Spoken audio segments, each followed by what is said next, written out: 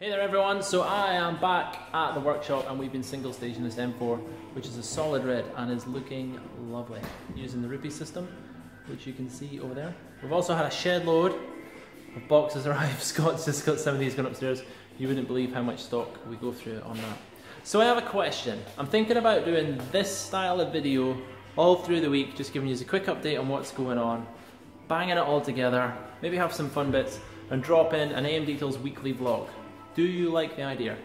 If you do, let me know below. Drop us some comments, some suggestions, and whatever you want to see, whatever we could do. I'll shoot it this style, and we'll try it and see if you find it interesting.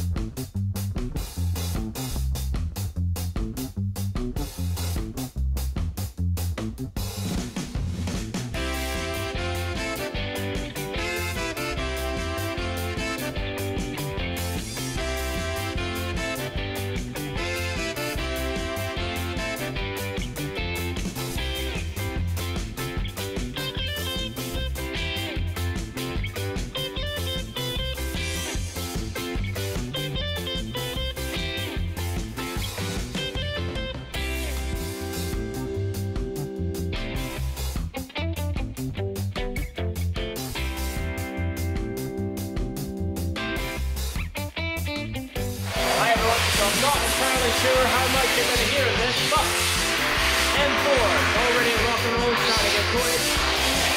Discovery, Jamie is doing a maintenance colour gold on that. Nothing is put in this afternoon. Tomorrow, pick up day for this, and then preparing for a show that we have at the weekend.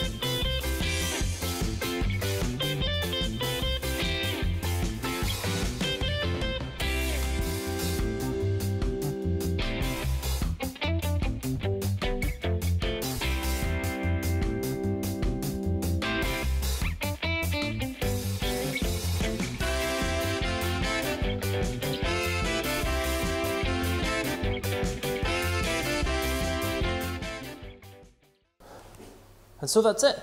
End of week one. I hope you've enjoyed this weekly vlog style shooting, show you what's going on.